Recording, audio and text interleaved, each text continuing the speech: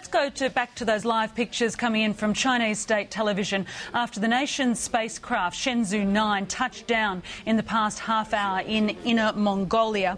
Now, this spacecraft was launched on the 16th of June and it's been carrying 3 astronauts, or taikonauts as they're known, in China. And this includes 33-year-old Liu Yang, the nation's first woman in space.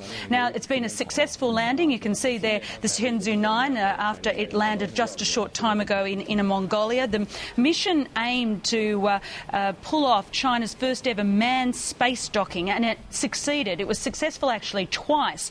Now, the vessel hooked up with Tiangong 1 via remote control on the 18th of June. It did it again on the 24th of June with the taikonauts at the wheel. Now, China has become just the 3rd country to perform such a manned docking in orbit. The US and Russia first accomplished this feat in 1966 and 1969 respectively. Now, Shenzhou 9 has been testing its technology and its techniques that have been needed to build a permanently staffed space station in Earth orbit. That's the Chinese aim. Chinese officials have said that they hope to have a 60-ton station up and running by 2020, so in just 8 years' time.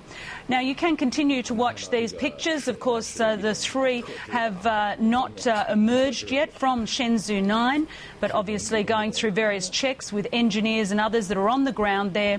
They gave them a round of applause when that landing was successful. So you can continue to watch these pictures on Sky News Multiview. It seems some water or other supplies are being passed in there to the Shenzhou 9, to the 3 that are in there, but it seems a successful landing of the Shenzhou 9 in Inner Mongolia.